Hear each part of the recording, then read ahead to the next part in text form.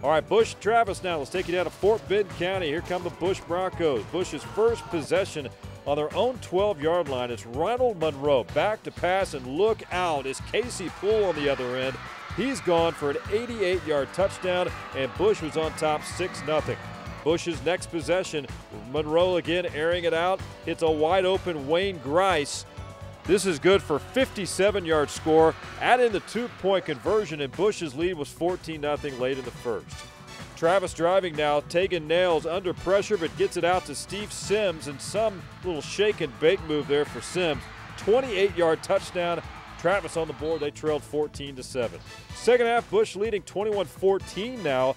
How about Monroe again? Keeping it. Some nice moves. 35-yard touchdown run. Bush looking good. They led it 28-14. Late third, Bush driving again. Monroe again, back to pass, scrambles, and heaves it up. Wayne Grice makes the catch, and Grice takes it in. 89 yards for the touchdown. Bush increases its lead to 35-14. Still fighting, scoring 2 touchdowns in 2 minutes. One of those, this 10-yard pass from Nails to Cody Moncour. Travis down 42-28, still midway through the fourth quarter. Would they be out of it?